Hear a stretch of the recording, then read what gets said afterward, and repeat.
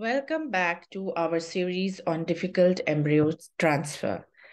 In our introductory video, we had discussed that embryo transfer is a very important process of the IVF system and can decide between whether we get the result or not. Easy embryo transfers may be very good for our patients, but in many IVF centers, more than 50% of transfers can be difficult. So how do we negotiate through these difficult embryo transfers? Difficulty can lie in problem of visualization of the catheter. So as you know, we are doing the transfer with ultrasound guidance, and we may not be able to visualize it properly, or we may not be able to enter through the cervical canal, or we are able to see we have entered, but we are able to difficulty in negotiating. Today, we are going to talk about problems during visualization. Now, why can we not see the transfer catheter, the uterus, the endometrium clearly? It could be because of poor ultrasound settings. It could be because either the bladder is not full, or it is overfull, or the lady is obese. There is a vertical scar in the abdomen, or even a horizontal scar, which is not allowing the ultrasound shadows to go properly, or the uterus is adherent or shifted due to previous surgery and scars. So the ultrasound setting while you do your embryo transfer is paramount to your success. You should talk and have a dialogue with your ultrasound machine with every embryo transfer. Everybody's built, abdominal fat, bladder fullness is different. So the same setting may not work for every patient. So whether you need to zoom in, focus, adjust the contrast, be very sure that the room is dimly lit. If there is background light and there's the machine, the contrast of your embryo transfer catheter, the endometrium, may not be very clear. So know your machine well and do your settings properly for every embryo transfer. Poor visualization. So your bladder has to be just full. Why? Because the shadows go through the liquid portion of the urinary bladder and enhance the shadows of the endometrium. Also, when your uterus is anteverted and the bladder is full, it straightens the axis of the uterus. So, having a full bladder in anteverted uterus is very important. But if it's a very big bladder, then the shadows don't go in well, the endometrium appears unusually thin, and your negotiation may also be difficult. So full but not overfull. Obesity, of course, we discuss with our patients to stick to good lifestyle and try to reduce the body weight to at least 2 to 5% of original, but sometimes it is not possible. In the abdominal fat, you need to pull up the fat flap and then do the ultrasound just near the pelvic brim. That will give you the best visualization. Vertical scar can be a problem. Even transverse scar can be a problem because of the scarry tissues. The shadows don't go in well. So you have to adjust your probe on the side or this side to an angle to get the right depth and visualization. So in such cases, when we have tried everything, yet we are not able to see because of obesity, because of scar, because of uterus being adherent, there are 3 techniques that we follow during embryo transfer that will enhance our visualization. One is the transvaginal method, the other is the measurement technique, and then is the field technique. These techniques over the years from my gurus, from my own experiences and modifications, I have developed to be able to be sure that I'm dropping the embryos at the right position. So the transvaginal ultrasound technique. In this, rather than getting it from the abdominal scan, I'm going to scan it from below and try to get the endometrium right, especially in the previous circumstances, obesity, scarring, adhesions. This becomes a useful technique.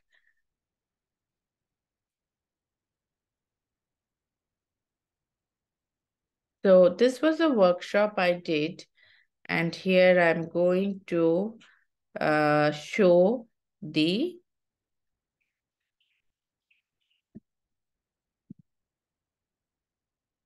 transvaginal technique. So first you will be in the position and then you put in the outer catheter.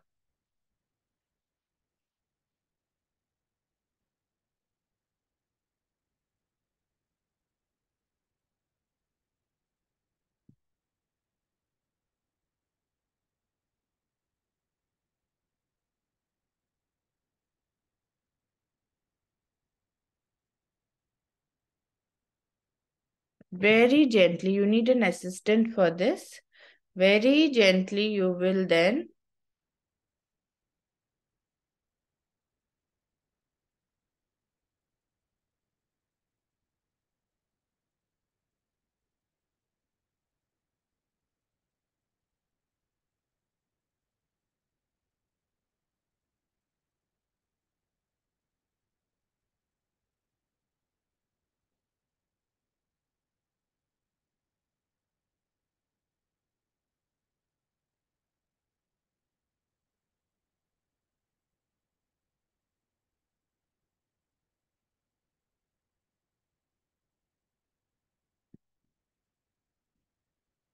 next is the measurement technique.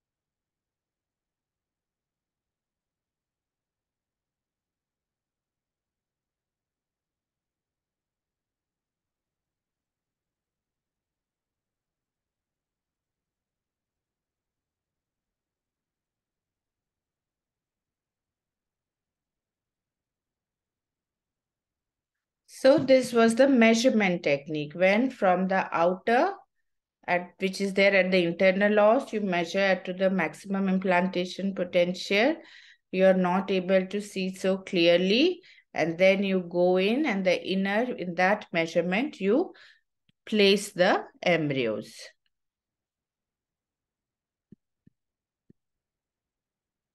Next is the field technique, where it's very difficult to see, nothing can be done, you're not even able to measure.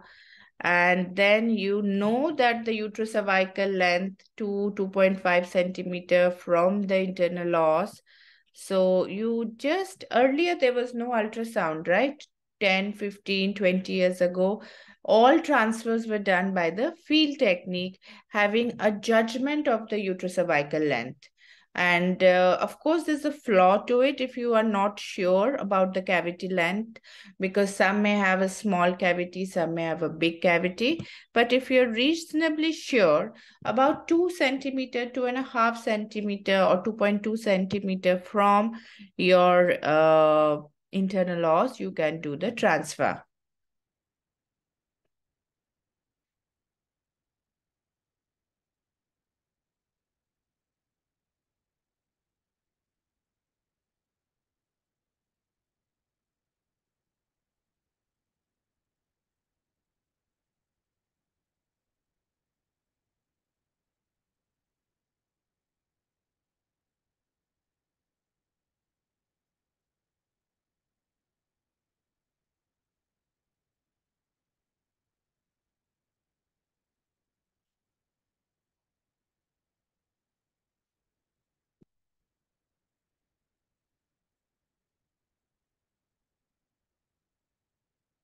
So you see, and then I cross-check by the transvaginal ultrasound, and the drop is exactly where it should be.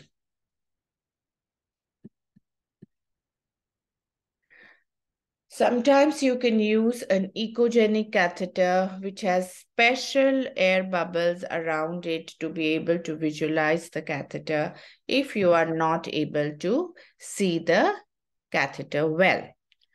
So before we go into our next series, let's just quickly see the echogenic catheter tip, and we'll just wind it up here for this series.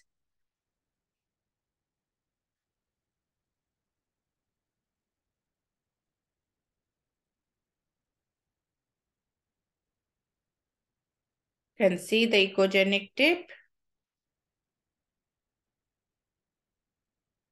And there goes the air bubble.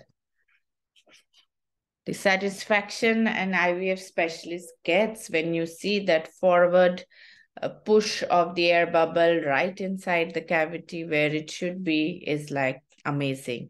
You know you've done your best. And the rest, of course, is on multiple factors, which we call destiny, which we cannot control, but at least we should be able to do our best.